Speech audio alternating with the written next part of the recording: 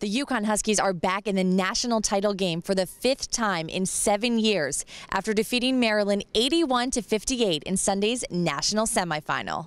It's a mixture of excitement and focus. You know, we wanted to get to this point. This is where we talked about we wanted to, be in contention for the national championship, and now we need to make sure we really focus in these next 2 days for what's to come. I'm really excited.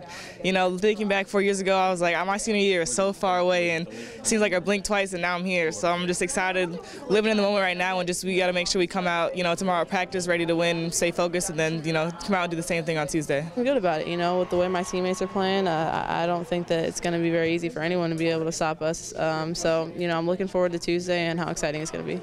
National Player of the Year Breanna Stewart led UConn with 25 points and 8 rebounds, but it was sophomore Morgan Tuck who was a matchup nightmare for Maryland. Heading into halftime, Tuck took over the game, finishing with 9 rebounds and 24 points, too shy of her career high. With any team, when you get a run of scoring, it definitely keeps momentum going, and I think, our goal is to try to get a run going so we can get ourselves going. Because if you're not scoring, it's hard to, have control of the game and things. So I think, when we got our run, we're like, all right, let's play, and let's just kill them right now. I think what makes Morgan so tough is her ability to play inside and outside. And, some people, I think, don't realize that she can knock down the outside shot. And, when she did that tonight, they had to guard her, and then she was able to go by the post or find a presence inside. The Huskies also got big minutes from center Kia Stokes. The senior had 6 points and 6 rebounds, but it was her defensive presence that helped UConn contain the Terrapins. We knew we were going to have a problem man-to-man. So we made a decision to go zone, and that's Kia.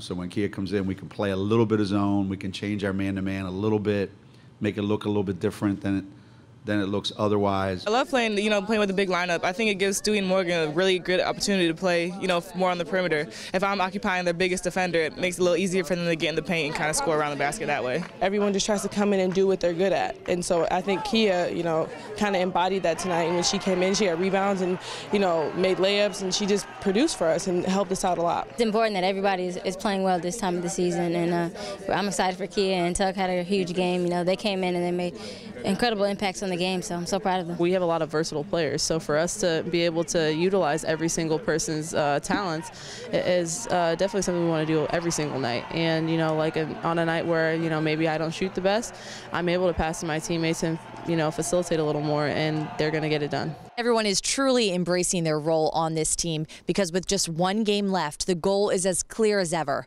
win a national championship. UConn will have a chance to three-peat when they battle it out with Notre Dame in the title game on Tuesday night. Reporting at Amalie Arena in Tampa for Huskies All Access, I'm Erica Wachter.